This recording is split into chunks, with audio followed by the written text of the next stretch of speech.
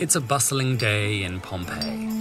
Fabia visits the temple of Venus and offers a sacrificial dove to the goddess, asking her to bless her brother's upcoming wedding.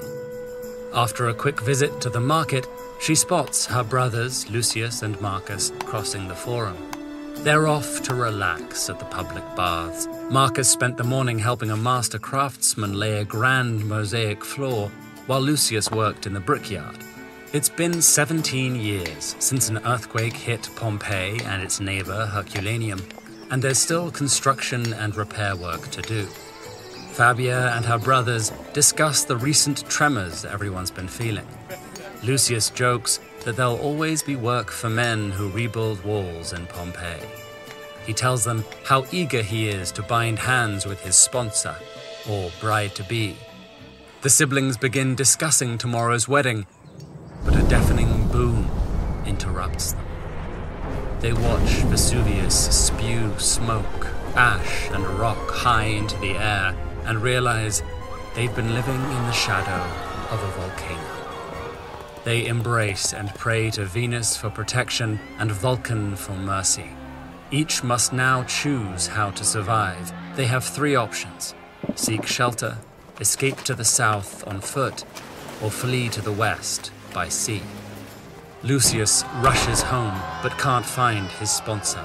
He decides to wait for her and lights an oil lamp. Ash and pumice begin raining over Pompeii. Fabia shelters with her husband Claudius and their daughters, but after a few hours their roof groans under the weight of volcanic debris and they realize they can't stay. They decide to travel southeast, away from the volcano. The family joins swarms of people wading through hot ash on the Cardo Maximus and begins navigating towards one of Pompeii's southern gates. Marcus finally reaches his home in Herculaneum and gathers his wife and children. They decide to escape by sea. But as they approach the docks, they discover waves brimming with volcanic matter, making it impossible for boats to navigate close enough to shore. Trying to keep calm for their children, they huddle underneath covered boat docks. Now the deadliest phase of the disaster begins. At this point, the force throwing the volcanic material, or tephra, into the air diminishes, and it comes crashing down. Hot ash and noxious gas billow out in a wave known as a pyroclastic surge. This first surge engulfs Herculaneum. 1 hour later, another 3 times as strong collapses the town's remaining structures. These have yet to reach Pompeii, but buildings are ablaze in the hot, sulfurous air. Lucius climbs out of his closet and tries his front door, but a deep blanket of ash and stone won't let it budge. His lamp flickers and dies. After more than 14 hours, at times walking through ash up to their chests, Fabia, her family, and the others who left early enough climb the southern Latari Mountains. They reach a peak and pause to look back. Another pyroclastic surge rushes across the valley, crashes into Pompeii, and shears off the upper levels of the town's buildings.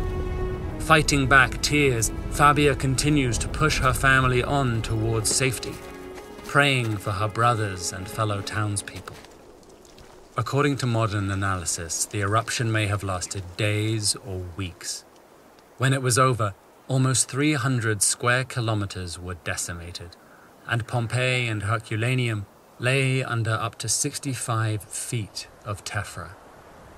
Despite some disorganized looting and digging, these towns remained buried until official excavations began in the mid-1800s.